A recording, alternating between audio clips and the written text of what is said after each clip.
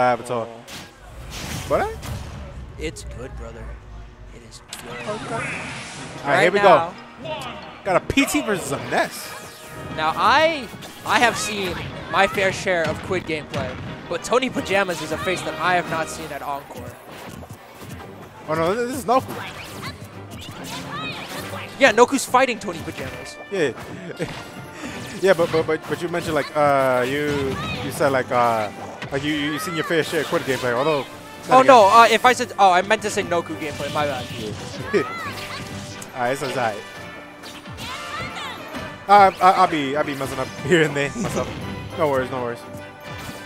Right now, Noku's got a pretty nice lead. Oh, never mind. I curse. I'm just gonna shut up, bro. I say one thing, the exact opposite happens. My brother. Jesus Christ. He's flying.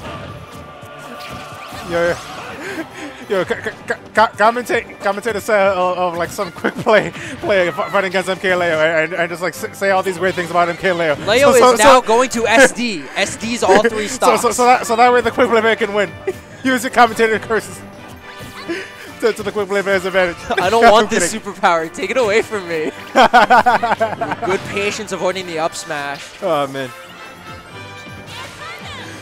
I'm messing. Ooh! No PK Jesus rockets. Christ.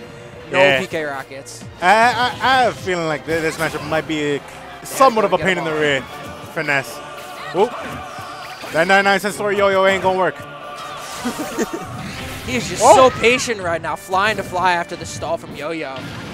Tony Pajamas seemed to have missed his opportunity for a stock there. Oh, nice back kick coming from Tony Pajamas though. Especially after side magnet stall, that's great stuff. Now Noku is taking him to the combo realm. I lied again. Tony Pajamas bought the ticket to combo realm. Jesus Christ, all these commentator curses. Down smash. Oh. And I think PK Thunder actually saved him there. Perhaps so. I thought PK Thunder died under stage because he clanked with it. Actually, no, I think either way they probably could have lived. Unless Noku you like uses third jump with Zark. Yeah. Because I don't think he had jump, but. Ooh! Oh, whoa, I thought he died off top for a second. I couldn't see. Oh, yeah. Brother rolls just a little further than Yo-Yo can reach. Missing Vine Whip, too. And now Tony Pajamas is going to go ahead and take out stock number 2. Put himself in the lead, and now he's working on extra credit here with this stock. Nice catch with that up air. Catching Noku slipping. Whipping PK fire. He's got a nice dash attack. Oh, my God. PK flashed the fair. Christ. He's playing the video game. Down tilt going to get stuffed up by get-up attack, and now Noku's got a chance to go ahead and put this back in his favor. Both players in neutral, throwing out moves just when they feel like it's right. Good nice air dodge read. Doinks missed. And there for another chance with stage supremacy. Razor lead. Down tilt. Nice patience. Doinks. Ah, yep, there's that day. Now Noku had a 66% deficit. Got to find some way to climb back and put this in even favor with a chance of winning. Hey, it ain't over until it's over though. Hold up. Yeah. And before it ends right now. Now it's your time to curse them. Oh my God. I mean, then again, I did say this matchup might be a bit of a pain in the rear for Ness, and look at where we are now. Look. Oh, nice catch on the jump. Tony Pajamas has great patience at ledge right now. Not trying to overextend with Yo-Yo in the chance that he gets beaten out by one of Noku's options. Just kind of waiting for his option, just kind of waiting for him to get to ledge and play the guessing game himself. And side magnet stall back air again. Going in, taking out a stock and putting it in. I had a feeling like Noku was like trying to wait for Pajamas to like mess up a bit right there, but nah, that jump right there costed them the game.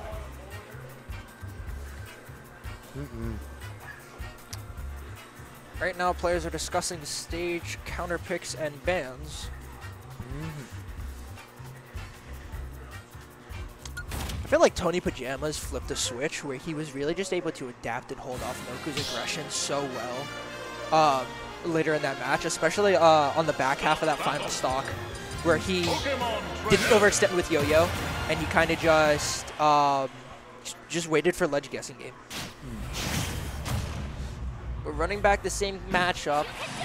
running it back on PS2 again. I'm telling you, bro. New York cannot live without this stage. I'm telling you, please, someone enact a tournament where this stage is banned and see how the venue will crumble. Oh man.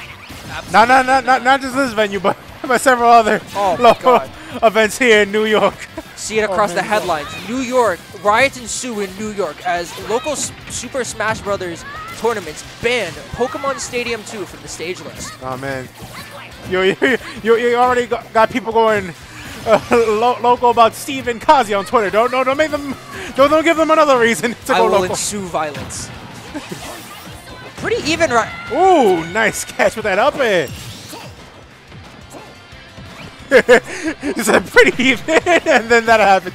Man, all these curses, Jesus Christ. So remember what I said about it being even? Never mind that, yeah? I lied. Barely missing the up smash, a little too early on that. Back throw. Ooh, back air. Yeah, that's one of the stuff I was talking about. I think I bet earlier. Noku missed sweet spot there. I want to see a flare blitz come out, dude. Oh my lord. Nah. No, Noku probably wouldn't do that. That's You're like right, way too, unless it's like for recovery reasons. But even then, like given how Noku played